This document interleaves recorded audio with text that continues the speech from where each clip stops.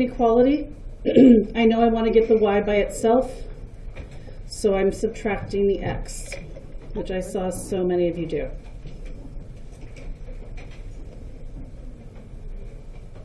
What's wrong with the y here right now? It's negative. Which means what is invisible there? -1. So I'm going to divide the whole thing by -1.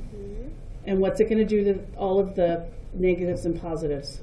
It's going to turn the positive into negative and then the positive. Perfect. All the negatives will become positive and all the positives will become negative. What happens to the symbol? It flips.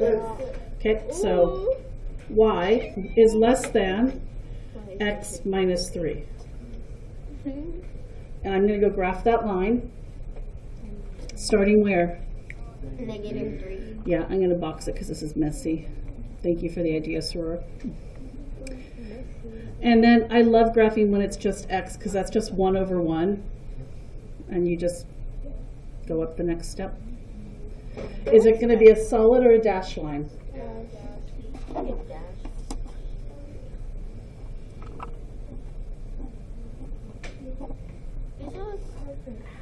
And is it going to be under or over for shading?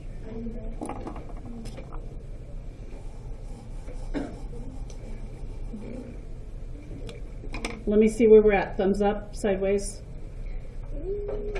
Okay. Starting to feel a little bit better, Kate. Okay, the second equation, I'm going to have to do a couple things here as well because the x is here and the y has the 2 with it. I always try to start with the opposite from the y. 2y is less than negative x plus 6. Next step, everyone. Okay. When I divide by 2, the y gets by itself. I divide it by a positive, so my symbol stays the same. And then the negative x divided by 2 is going to become negative 1/2 x plus 3. Where does this one start on the y-axis? Okay. I'm thinking about slope, dude. What kind of line am I going to have? So I'm going to go down 1 and over 2. Down 1 and over 2. Solid or dashed line? Wait, hold on.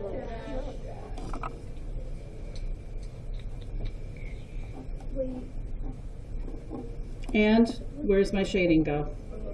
Hold up.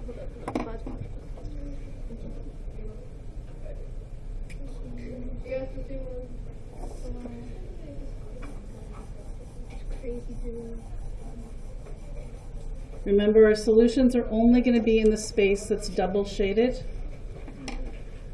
So any xy pair that's in this area is going to work.